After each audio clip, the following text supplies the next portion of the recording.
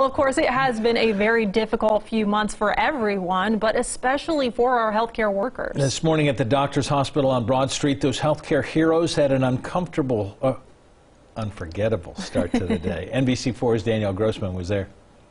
Nurses and the staff here at the Doctors Hospital are getting an extra special thank you during their shift change.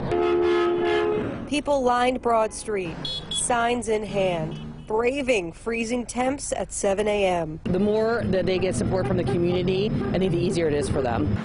A parade led by the Prairie Township Fire Department, EMS, and the community made laps around the hospital. We're out here to support the nurses and the healthcare workers from the hospital. They do a great job, and you know we bring them a lot of business, and when we're busy, they're busy, and we understand that. A lot of people showing up are hospital employees themselves who see firsthand what it's really like on the front lines. It's been really great with all the support. The whole staff here at Doctors has been amazing. It's been really challenging and things are really different, but we are all just being here for our patients, and it's been really great.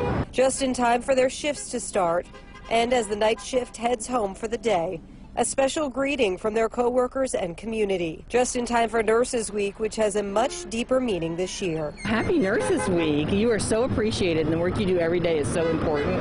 And this is just a very small token of appreciation for all the hard work they do. Local for you, Danielle Grossman, NBC4.